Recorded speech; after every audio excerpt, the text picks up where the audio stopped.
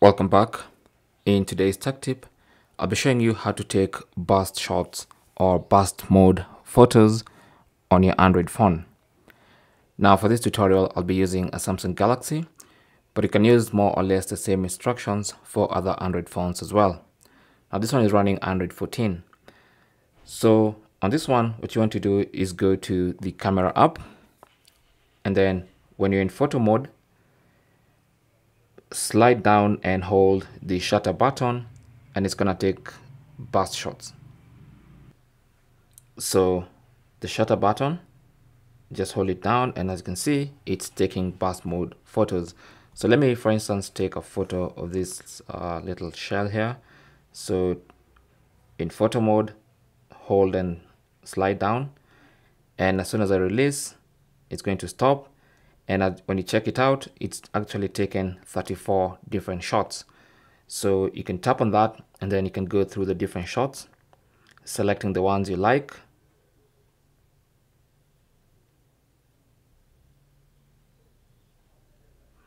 And then you can choose to save the ones you've selected and delete everything else. So with this button, I can tap on that. It's going to tell me save 3 pictures from this burst shot. And also, if I want to delete all unselected pictures, I can just tap on that and then tap on save, and everything else is going to be deleted from my burst shot, and I can only remain with the 3 photos I wanted. Okay. Now, another way of doing this is using the volume down button. So with the camera open, if I press the volume down button,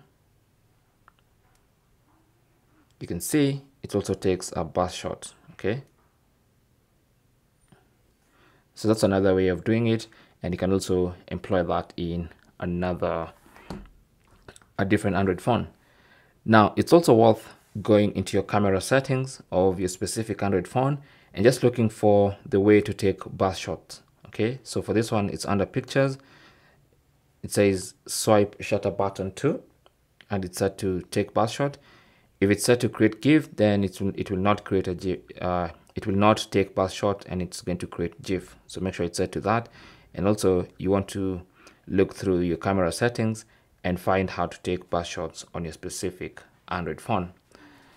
Thanks for watching. Leave your comments and questions down below, and good luck.